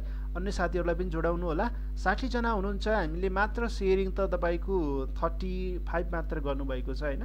कमसेकम सबैजनाले शेयर गर्नु होला, किनभने तपाईहरुमा हामी जोडिरहेका छौं हैन। यसरी तपाई जोडिनु भयो, एकअर्का जोडिदै जानुहुन्छ। धेरै साथीहरु भयो भने इन्टरेक्टिभ पनि रहनेछ र हामी तपाईहरुसँग निरन्तर पनि जोडिने छौं। क्वेसन नम्बर 30 को सही अप्सन क भन्ने जति सबैजनाले शेयर गर्न नभुल्नु होला है त। ढुक्कको साथ सबैजनाले एकचोटि शेयर गर्नु होला यस प्रश्नको answer. Question number 31, question number 31 रहेको छ। सुदूरपश्चिम प्रदेशमा निर्वाचन क्षेत्र प्रदेश सभातर्फ कतिवटा रहेका छन्? एउटा हिजोको प्रश्न पनि अस्ति एउटा प्रश्न पनि थियो हैन, यस्तै ठ्याक्कै सम्बन्धी प्रश्न। यो एकदमै महत्त्वपूर्ण पनि है त साथीहरु, एकदमै महत्त्वपूर्ण। यो सोध्न सक्ने सम्भावित प्रश्न हो। यो प्रत्यक्षतर्फ प्रदेश सभातर्फ यो सोध्ने प्रश्न एकदमै महत्त्वपूर्ण रहेको छ। क्वेसन नम्बर 31, क्वेसन नम्बर 31 को आन्सर कमेन्ट गर्नुहोस् है त सबैजनाले। क्वेसन नम्बर 31 को एकदमै महत्त्वपूर्ण प्रश्न रहेको छ। एउटा यो निर्वाचन क्षेत्र सम्बन्धी एउटा प्रश्न लगभग धेरै जुनसुकै प्रदेशमा पनि सोधिरहेको प्रश्न हो। जहाँ पनि त्यस प्रदेशसँग सम्बन्धित सोधिरहेको हुन्छ। क्वेसन नम्बर 31 को सही आन्सर रहेको छ प्रत्यक्षतर्फ 16 वटा छ भने प्रदेश सभातर्फ चाहिँ 32 वटा रहेको छ है त। यसको सही अप्सन रहेको छ ग अप्सन 32 वटा। क्वेसन नम्बर 31 को सही अप्सन 32 रहेको छ, क्वेसन अप्सन ग रहेको छ। अब जानेछौँ हामी क्वेसन नम्बर 31, 32, 33 अन्तर्गत प्रश्न उत्तरतर्फ। यसलाई हामी हल्का माथि सार्नेको छौँ। क्वेसन नम्बर 32 को आन्सर कमेन्ट गर्नु होला है त। क्वेसन नम्बर 32, मूल्याङ्कन एउटा प्रक्रिया हो जसबाट एउटा कार्यको मूल्य पत्ता लगाइन्छ, यो कसको भनाइ हो? मूल्याङ्कन एउटा प्रक्रिया हो जसबाट एउटा कार्यको मूल्य पत्ता लगाइन्छ है त। मूल्याङ्कन एलेक्जेन्डरले भनेका हुन् अथवा बिर्ग र जस्टम्यानले गमा रहेको छ टेलर, घमा रहेको छ टाबा। यो भनाइ कसको? मूल्याङ्कन एउटा प्रक्रिया हो जसबाट कार्यको मूल्य पत्ता लगाइन्छ।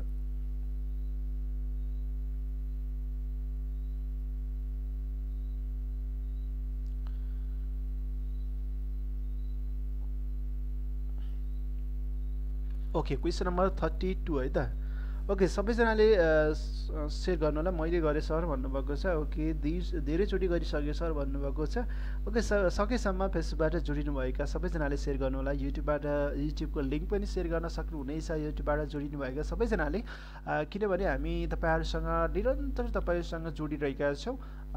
धेरैजना जोडिनु भयो भने निरन्तर हामी जोडिरहनेछौँ तपाईँहरूको तयारीको लागि। शिक्षा सेवा आयोगसम्म हरेक पल तपाईँहरूसँग 8:45 बजेबाट हामी निरन्तर जोडिरहनेछौँ है त। यस प्रश्नको आन्सर क्वेसन नम्बर 32 को सही अप्सन धेरैजनाको आन्सर लगभग मिले जस्तो छ। यस प्रश्नको आन्सर मूल्याङ्कन एउटा प्रक्रिया हो जसबाट कार्यको मूल्य पत्ता लगाइन्छ भनेको छ है त। कार्यको मूल्य पत्ता लगाइन्छ भनेको छ। यो चाहिँ बिर्ग र जस्टम्यानले चाहिँ भनेका हुन्। यो भनाइ चाहिँ बिर्ग भनेको छ होइन। कार्य भनेको वर्क भन्छ नि होइन, सम्झिने तरिका है त। कार्य भनेको वर्क हो, यहाँ के भनेको छ बिर्ग भनेको छ नि, बिर्ग वर्क कार्यको मूल्य पत्ता लगाइन्छ। मूल्याङ्कनले कसको पत्ता लगाइन्छ त? कार्यको मूल्याङ्कन पत्ता लगाइन्छ। अब यसो क्वेसनमा आयो भने बिर्ग भनेको कार्य भनेपछि वर्क भनिन्छ होइन, त्यसैले बिर्ग र जस्टम्यान भनेर बुझ्नु होला है त।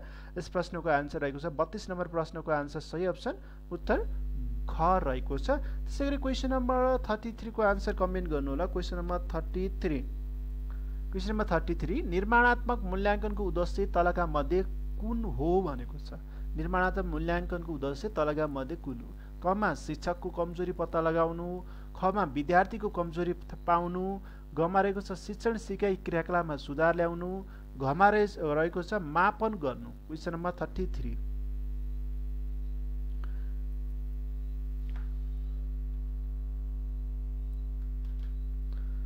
क्वेसन नम्बर 33 को आन्सर कमेन्ट गर्नुलाई है त। क्वेसन नम्बर 33 को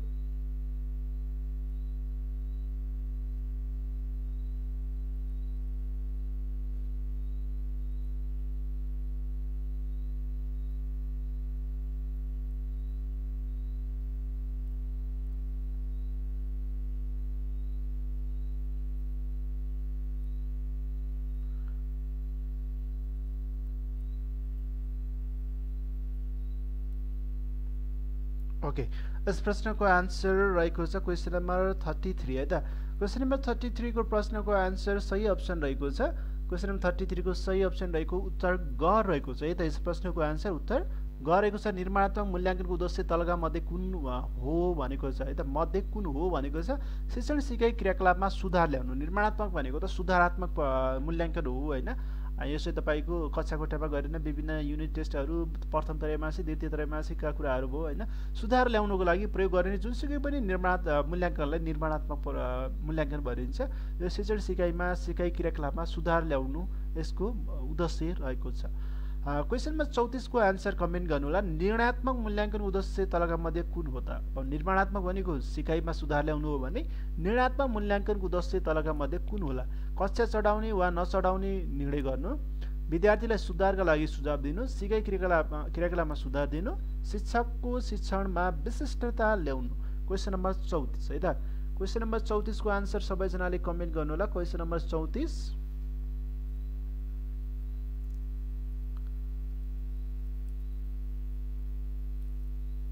ओके, यस प्रश्नको आन्सर रहेको छ धेरैजना सबैजनाको लगभग मिलेको छ। यसको सही अप्सन रहेको छ कक्षा चढाउनु है त। निर्णयात्मक भनेको त निर्णय गर्ने हो। कक्षा चढाउने अब कक्षा 1 4 देखि 5 मा जाने कि नजाने, 12 देखि भनौँ न त्यस्तो गर्ने किसिमको हो। यसको रहेको छ कक्षा चढाउनु, निर्णय गर्ने, मूल्याङ्कन गरेर तपाईको कक्षा चढाउने काम चाहिँ गर्नुपर्छ। क्वेसन नम्बर 34 को निर्णयात्मक मूल्याङ्कनको मुख्य उद्देश्य भनेको क रहेको छ है त। क्वेसन नम्बर 35 को आन्सर कमेन्ट गर्नु होला। विद्यार्थीका लागि मूल्याङ्कन गर्नु किन आवश्यक छ भन्ने प्रश्न रहेको छ। क्वेसन नम्बर 35 जुन प्रश्नको आन्सर मैले यहाँ टिक लगाएको छु त्यस प्रश्नको आन्सर कमेन्ट गर्नु होला। क्वेसन नम्बर 35 विद्यार्थीका लागि मूल्याङ्कन गर्नु किन आवश्यक छ भन्ने प्रश्न रहेको छ। विद्यार्थीको क्षमता जाँच्न, विद्यार्थीको कमी कमजोरी पत्ता लगाई सुधार गर्न, विद्यार्थीलाई अनुशासनमा राख्न, विद्यार्थीलाई पुरस्कार वा दण्ड दिन। ल यसो थिङ्किङ गरेर क्वेसन नम्बर 35 को आन्सर पनि कमेन्ट गर्नु होला है त। क्वेसन नम्बर 35 को आन्सर। ओके, यस प्रश्नको आन्सर क्वेसन नम्बर 35 को आन्सर रहेको छ ख नम्बर। विद्यार्थीको कमी कमजोरी पत्ता लगाई सुधार गर्न चाहिँ विद्यार्थीको लागि मूल्याङ्कन गर्नु आवश्यक रहेको छ। क्वेसन नम्बर 36 को आन्सर पनि कमेन्ट गर्नु होला। धेरैजनाले कमेन्ट गरिसक्नु भएको छ। निरन्तर विद्यार्थी मूल्याङ्कन कुन मूल्याङ्कन अन्तर्गत पर्दछ भन्ने प्रश्न रहेको छ। निर्णयात्मक, विश्लेषणात्मक, निर्माणात्मक, विषयात्मक मूल्याङ्कन। क्वेसन नम्बर 36 निरन्तर विद्यार्थी मूल्याङ्कन अहिले कक्षा 1 देखि 7 सम्म निरन्तर विद्यार्थी मूल्याङ्कन रहेको छ हैन। तपाईको 40 देखि जस्तै 40 60 50 50 अनि 60 40 गरेर तपाईको तोकेको छ निरन्तर मूल्याङ्कन अन्तर्गत। यो चाहिँ कुन अन्तर्गत पर्दछ त? यस प्रश्नको आन्सर रहेको छ क्वेसन नम्बर 36 को सही अप्सन रहेको छ उत्तर ग रहेको छ। निर्माणात्मक मूल्याङ्कन अन्तर्गत निरन्तर विद्यार्थी मूल्याङ्कन अन्तर्गत पर्ने रहेको छ है त। क्वेसन नम्बर हामी जानेछौँ क्वेसन नम्बर 38 अन्तर्गत। क्वेसन नम्बर 38 का प्रश्न उत्तरहरू के छन् यसपछि हामी हेर्नेछौँ। क्वेसन नम्बर 38 39 का अझै हामीसँग लगभग 12 13 वटा प्रश्न बाँकी छ। क्वेसन नम्बर 37 क्वेसन नम्बर 37 को आन्सर कमेन्ट गर्नु होला। प्रौढलाई सिकाउने विधिलाई के भनिन्छ? बाल शिक्षणलाई पेडागोजी भनिन्छ हैन। प्रौढलाई सिकाउने विधिलाई के भनिन्छ त? Pedagogy, teaching strategy, teaching techniques, एन्ड्रागोजी। Question number 37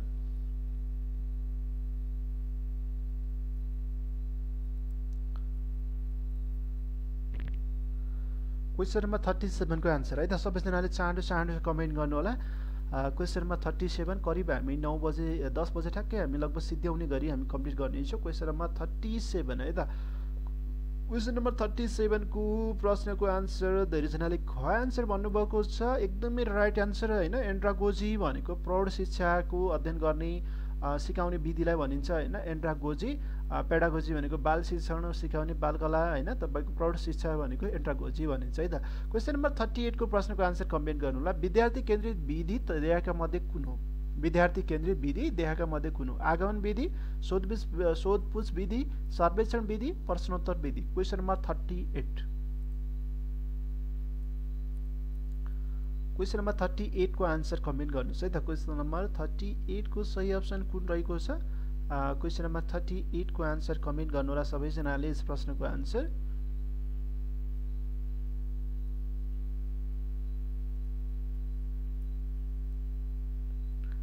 okay, question number 38 को सही अप्सन धेरैजनाको आन्सर मिलेको छ। यस प्रश्नको आन्सर रहेको छ सर्वेक्षण विधि है त। विद्यार्थी केन्द्रित विधि भनेको आगमन विधि, सोधपुछ विधि, सर्वेक्षण विधि र प्रश्नोत्तर विधि मध्ये सही अप्सन रहेको छ सर्वेक्षण विधि रहेको छ। क्वेसन नम्बर 38 को सही अप्सन उत्तर ग रहेको छ। त्यसैगरी क्वेसन नम्बर 39 मा जानेछौँ। शिक्षण विधिको छनौट गर्दा ध्यान दिनुपर्ने कुरामा देखाएका मध्ये कुनलाई कम महत्त्वपूर्ण मानिन्छ भनेको छ है त। यहाँनिर हेर्नुला कम भनेको छ है त। यो प्रश्नले कम महत्त्वपूर्ण कुनले मानिन्छ त? कम महत्त्वपूर्ण मानिन्छ भनेको छ विषयवस्तुको प्रकृति, शिक्षणको समय, शिक्षकको दक्षता, विद्यार्थीको उमेर। क्वेसन नम्बर 39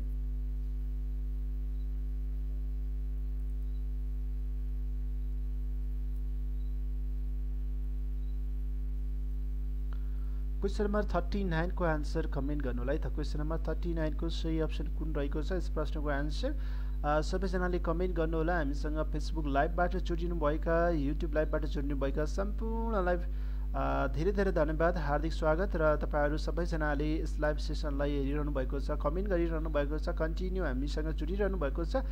सो यस प्रश्नको आन्सर रहेको छ क्वेसन नम्बर 39 को सही अप्सन रहेको छ कुनलाई चाहिँ कम महत्त्वपूर्ण मानिन्छ भने शिक्षणको समयलाई कम महत्त्वपूर्ण मानिन्छ है त।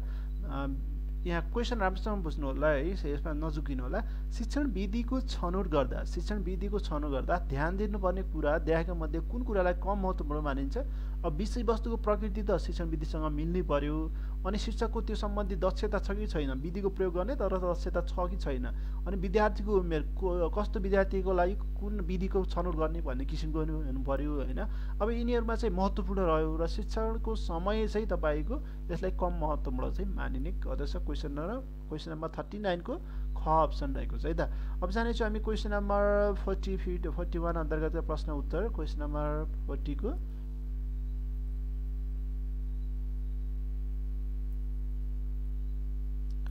क्वेसन नम्बर 40 को आन्सर कमेन्ट गर्नु होला। क्वेसन नम्बर 40 मा शैक्षणिक योजनाको महत्त्व अन्तर्गत देखाएका कुन पर्दैन भन्ने प्रश्न रहेको छ। क्वेसन नम्बर 40 सबैजनाले कमेन्ट गर्नु होला यस प्रश्नको आन्सर, र सबैजनाले फेसबुकमा जोडिनु भएका सबैजनाले कमेन्ट गर्दै गर्नु होला। युट्युबबाट गरिरहेका सम्पूर्ण साथीहरूले यस प्रश्नको आन्सर रहेको छ। क्वेसन नम्बर हामी पुगेका छौँ क्वेसन नम्बर 40 अन्तर्गतको प्रश्न। क्वेसन नम्बर 40 को सही अप्सन कमेन्ट गर्नु होला। यस प्रश्नको आन्सर के रहेको छ?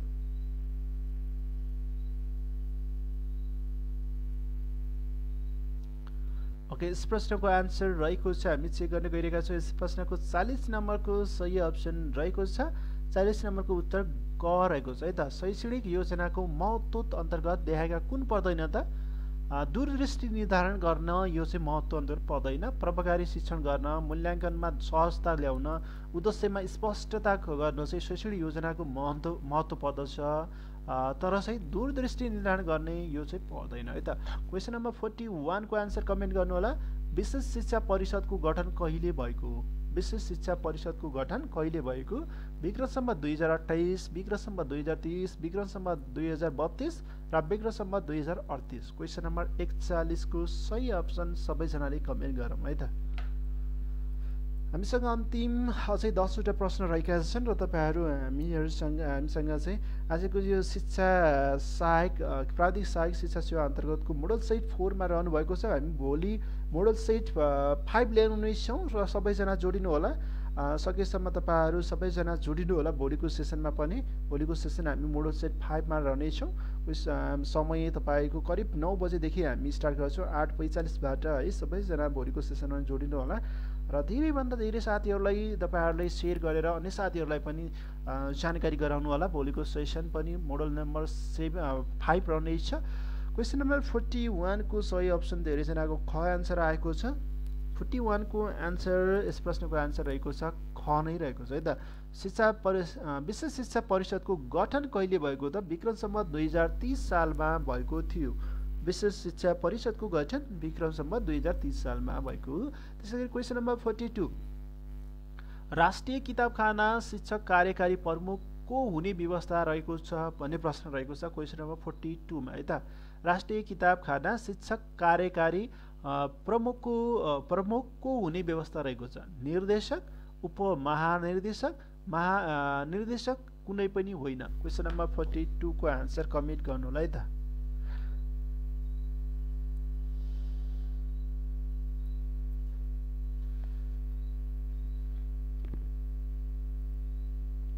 ओके, क्वेसन नम्बर 42 को सही अप्सन धेरैजनाको आन्सर सही छ। ग अप्सन रहेको छ, महानिर्देशक रहेको छ है त।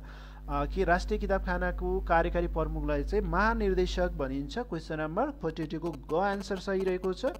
त्यसैगरी क्वेसन नम्बर 43 को आन्सर कमेन्ट गर्नु होला। शिक्षक सेवा आयोगको स्थापना हुँदा के रहेको थियो भनेको छ। शिक्षक सेवा आयोगको स्थापना हुँदा त्यसको नाम चाहिँ के रहेको थियो? हाम्रो राष्ट्रिय शिक्षक सेवा आयोग, राष्ट्रिय शिक्षा आयोग, राष्ट्रिय शिक्षक सेवा आयोग, शिक्षक आयोग। क्वेसन नम्बर 43 है त। शिक्षक सेवा आयोगको स्थापना हुँदा के नाम रहेको थियो?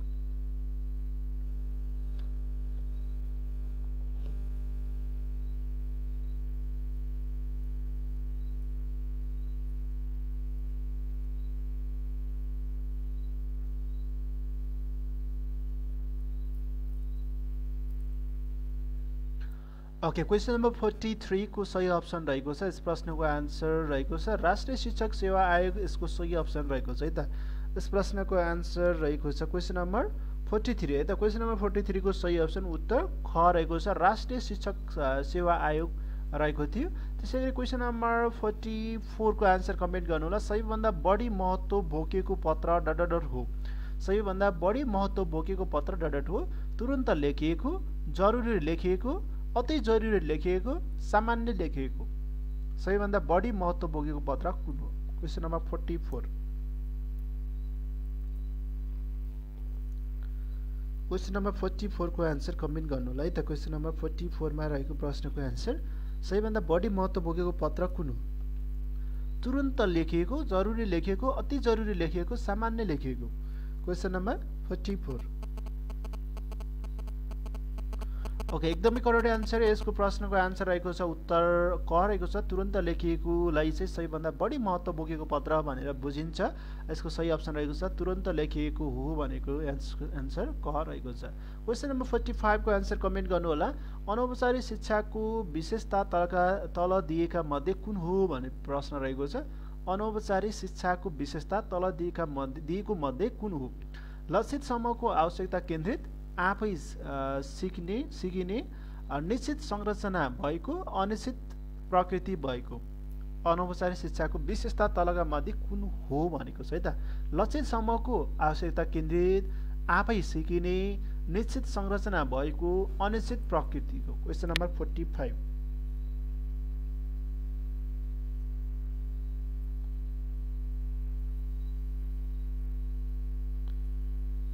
क्वेसन नम्बर 45 को आन्सर कमेन्ट गर्नुहोस् है त सबैजनाले। क्वेसन नम्बर 45 मा पुगेका छौँ हामी। अझै हामीसँग अन्य प्रश्नहरू 5वटा प्रश्न बाँकी नै रहेका छन् र तपाईँहरूले चेक गर्दै हुनुहुन्छ। मोडल सेट 4 र भोलि हामी मोडल सेट 5 मा रहनेछौँ। क्वेसन नम्बर 45 को सही अप्सन रहेको छ। यस प्रश्नको आन्सर 45 को घ अप्सन क अप्सन आएको छ। यस प्रश्नको आन्सर रहेको छ क्वेसन नम्बर 45 को सही अप्सन उत्तर क रहेको छ है त। यस प्रश्नको आन्सर क। लक्षित समूहको आवश्यकतामा केन्द्रित रहने गर्दछ। अनौपचारिक शिक्षाको विशेषता तलका मध्ये कुन हो त? लक्षित समूहमा आवश्यकता केन्द्रित रहने गर्दछ। क्वेसन नम्बर 45 को सही अप्सन उत्तर क रहेको छ।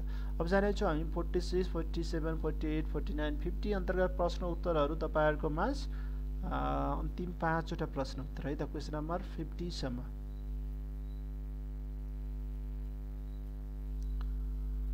क्वेसन नम्बर रहेको छ question number 46। Banepa polytechnic institute कुन देशको सहयोगबाट सञ्चालित रहेको छ? बनेपा पोलिटेक्निक इन्स्टिच्युट कुन देशको सहयोगबाट सञ्चालित रहेको छ? कमा रुस, खमा अमेरिका, गमा चीन, घमा बेलायत। क्वेसन नम्बर 46 को आन्सर कमेन्ट गर्नु होला है त सबैजनाले। क्वेसन नम्बर 46 को आन्सर कमेन्ट गर्नु होला र अन्तिम 5वटा प्रश्नहरू रहेका छन्। आजको मोडल सेटको बाँकी 5वटा प्रश्न उत्तरहरूको आन्सर मिलाइसकेपछि कतिवटा प्रश्नको आन्सर मिलाउन सक्नुहुनेछ।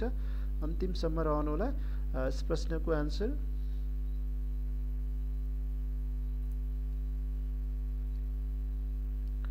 ओके, यस प्रश्नको आन्सर रहेको छ क्वेसन नम्बर 46 को सही अप्सन।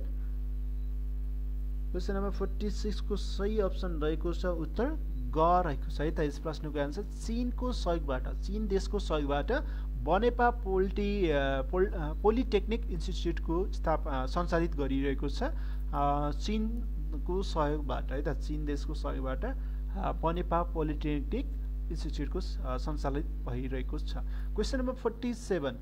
विद्यालयमा एक शैक्षिक सत्रभरि सञ्चालन गरिने सम्पूर्ण गतिविधि उल्लेख गरिएको पूर्व योजना दस्तावेजलाई के भनिन्छ भन्ने प्रश्न रहेको छ। Question number 47। विद्यालयमा एक शैक्षिक सत्रभरि सञ्चालन गरिने सम्पूर्ण गतिविधि उल्लेख गरिएको पूर्व योजनाको दस्तावेजलाई के भनिन्छ? विद्यालय सुधार योजना, वार्षिक कार्यतालिका, वार्षिक समय तालिका, आवधिक योजना। क्वेसन नम्बर 47 को आन्सर कमेन्ट गर्नु है त। क्वेसन नम्बर 47 को आन्सर सबैजनाले कमेन्ट गर्नुलाई यस प्रश्नको आन्सर। ओके, धेरैजनाको आन्सर मिलाउनु भएको छ। यस प्रश्नको आन्सर ग भन्नुभएको छ। क्वेसन नम्बर 47 को आन्सर ख भन्नुभएको छ। ओके, एकदमै करेक्ट आन्सर। यस प्रश्नको आन्सर रहेको छ विद्यालयका एक शैक्षिक सत्रभरि सञ्चालन गरिने सम्पूर्ण गतिविधि उल्लेख गरेको पूर्व योजनाको दस्तावेजलाई के भनिन्छ त? वार्षिक कार्यतालिका भनिन्छ। उत्तर ख रहेको छ है त। क्वेसन नम्बर 48 शैक्षणिक योजनाको महत्त्व अन्तर्गत देखाएका कुन पर्दैन भनेको छ। शैक्षणिक योजनाको महत्त्व अन्तर्गत तलका मध्ये कुन पर्दैन भनेको छ। यो डबल चोटि आयो कि जस्तो लाग्यो है त। कुन पर्दैन भनेको छ, यो क्वेसन दोहोरे जस्तो छ। यस प्रश्नको एन्सर फेरि तपाईले मिलाउन सक्नुहुन्छ। क्वेसन नम्बर 48 को सही अप्सन यो दोहोरिएको प्रश्न रहेको छ। क्वेसन नम्बर 48 मा सही अप्सन रहेको छ उत्तर क रह्यो होला हैन। शैक्षणिक योजनाको महत्त्व तलका मध्ये नपर्ने भनेको दूरदृष्टि हो। मूल्याङ्कनमा सहजता ल्याउनु शैक्षणिक योजनाको महत्त्व पनि पर्छ हैन। परोपकारी शिक्षण गर्नु, उद्देश्य स्पष्ट पार्नु, तर दूरदृष्टि निर्माण गर्नु चाहिँ शैक्षणिक योजनाको महत्त्व अन्तर्गत पर्दैन। क्वेसन नम्बर 49 अन्तिम हामीसँग दुईटा क्वेसन। क्वेसन नम्बर 49 को आन्सर कमेन्ट गर्नु होला। आधारभूत शिक्षा कक्षा 6 देखि 8 सम्म कतिवटा सक्षमता रहेका छन्। क्वेसन नम्बर 49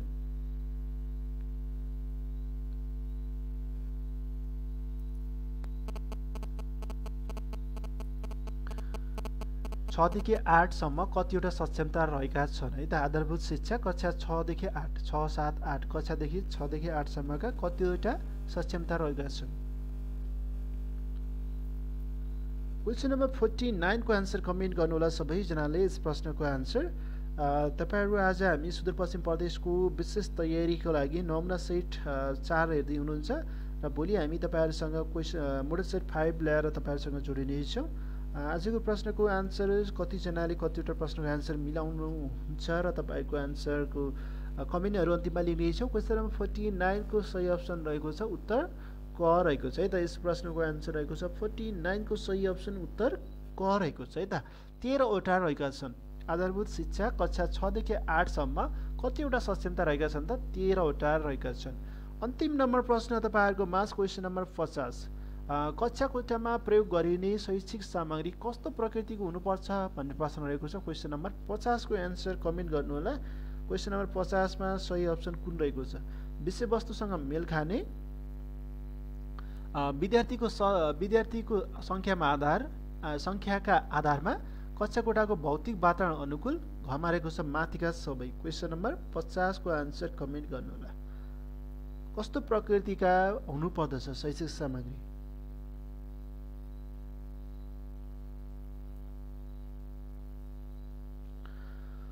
क्वेसन नम्बर 50 को आन्सर कमेन्ट गर्नुलाई त सबैजनाले हामीसँग जोडिनुभएका सम्पूर्ण विद्यार्थी साथीहरूले 50 को आन्सर कमेन्ट गर्नु होला। यस प्रश्नको आन्सर के रहेको छ र तपाईहरुसँग लगभग अन्तिम हामी 10 पनि बज्न लागिसक्यो, 1 मिनेट बाँकी छ हैन। र सम्पूर्ण प्रश्न उत्तरहरू पनि समाप्त भएका छन्। 50 नम्बरको घ अप्सन रहेको छ, धेरै जनाले मिलाउनु भएको छ। घ अप्सन रहेको छ कक्षा कोठामा प्रयोग गरिने शैक्षिक सामग्री कस्तो प्रकारको हुनुपर्छ त विषयवस्तुसँग मेल खाने हुनु पर्यो, अनि विद्यार्थीको संख्यामा आधार पनि हुनु पर्यो हैन। त्यसको आधारमा पनि सामग्री चाहिँ बनाएको हुनु पर्यो र कक्षा कोठाको भौतिक वातावरणमा अनुकूल सुहाउँदो किसिमको नि हुनु पर्यो। त्यसैले माथिका सबै रहेको छ प्रकृति, माथिका सबै प्रकृतिका हुनुपर्दछ। 50 नम्बरसम्म तपाईहरुलाई आजको मोडल सेट हामीले प्रस्तुत गर्यौं र हामीसँग जोडिनु भएका सम्पूर्णलाई हार्दिक धन्यवाद। र तपाईहरुले आजको सेसनमा सम्पूर्ण प्रश्न उत्तर मध्ये कतिवटा प्रश्नको आन्सर मिलाउनु भयो। सबैजनाले आफ्नो कमेन्ट गर्नु होला र आजको सेसन तपाईलाई के कस्तो लाग्यो, तपाईको सुझाव सल्लाह केही छ भने पनि कमेन्ट गर्नु होला। र कुन कुन ठाउँबाट हामीसँग जोडिनु भएको छ आजको सेसनबाट, तपाईहरु कुन कुन ठाउँबाट जोडिनु भएको छ सबैजनाले कमेन्ट गर्नु होला है त। कतिवटा प्रश्नको आन्सर मिलाउनु भयो। आजको प्रश्नको आन्सरहरु कतिजना हुनुहुन्छ। फेसबुकबाट लगभग हामीसँग 80 जना जोडिनु भएको छ। युट्युबबाट जोडिनु भएको छ लगभग 50 कति 40-45 जना जोडिनु भएको छ है। सबैजना अन्तिमसम्म रहनु भएको छ र तपाईले कतिवटा प्रश्नको आन्सर मिलाउनु भयो आजको सेसनका प्रश्न उत्तर अन्तर्गत। आजको प्रश्न उत्तर सजिलो थियो कि गाह्रो थियो तपाईहरुको आन्सर कमेन्ट गर्नु होला। एकदमै धेरै राम्रो लाग्यो सर भन्नुभएको छ। मेरो 48 मिल्यो भन्नुभएको छ अनिता भट्ट जोशी म्यामले। ओके 44 वटा मिल्यो भन्नुभएको छ। ओके 45 वटा मिल्यो भन्नुभएको छ। सबैजनाले कमेन्ट गर्दै जानु होला। आजको सेसन तपाईहरुलाई के कस्तो लाग्यो, आफ्नो सुझाव सल्लाह केही छ भने लेख्न नभुल्नु होला। Very interesting and important class भन्नुभएको छ। थ्यांक यू तपाई सबैजनालाई पनि है। हाम्रो यस लाइभ सेसनमा जोडेर तपाईको तयारीमा हामीले पनि तपाईहरुसँग जोडिरहेका छौं। करिब हामी 9 बजेबाट स्टार्ट भएको यो लाइभ सेसन आज करिब 10 बजेसम्म 10 बजे ठ्याक्कै लगभग सिद्धिने बेला भइसक्यो है। सबैजनालाई धन्यवाद दिँदै आजको सेसनबाट म विष्णु साउन्त पनि बिदा लिन चाहन्छु। र सबैजना आफ्नो ठाउँ भन्नुभएको थियो। ओके, धेरैजनाले कञ्चनपुरबाट हुनुहुन्छ। म चाहिँ रोल्पाबाट भन्नुभएको छ। You should the finish all the question within the 45 minutes, it's to long भन्नुभएको छ। 45 मिनटमा भ्याउनु पऱ्यो सर, हल्का लामो भयो भन्नुभएको छ। ओके, सकेसम्म हामी 45 मिनटमा भनौँ न, यो क्वेसनहरू तल माथि यताउता गर्दा भइहाल्छ होइन। करिब तपाईँको 45 मिनट 1 घन्टा लगभग भइहाल्छ। ठिक छ, सकेसम्म 45 मिनटमा हामी सरर जानेछौँ। यो तलमाथि गर्दाखेरि टाइमिङ त भइहाल्छ होइन। सो तपाईँहरू सबैजनालाई धेरै धेरै धन्यवाद, र भोलिको सेसनमा पनि करिब 9 बजेतिर जोडिनु होला भन्दै, र सबैजनालाई शुभरात्रि शुभ फलको कामना गर्दै म विष्णु साउन्ड पनि बिदा लिन चाहन्छु। धन्यवाद, शुभरात्रि।